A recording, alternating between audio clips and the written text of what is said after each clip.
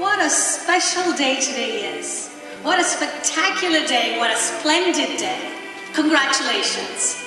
And I've been waiting for the great honor of addressing you in this manner.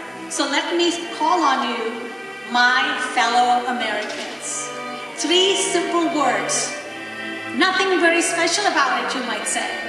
But those are 3 words that I know how much they mean to you and how much they mean to me. In this great democracy, the only title that's higher, that's greater than even the President of the United States is the title Citizen of the United States. The American dream is the dream of opportunity, of success.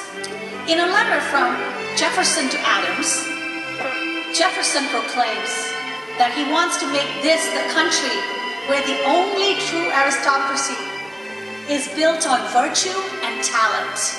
And what a great message that is.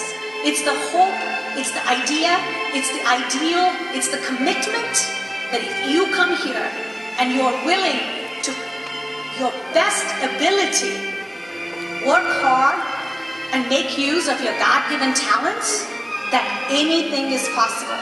God bless you. God bless your families. And above all else, may God bless the United States of America. Thank you so much.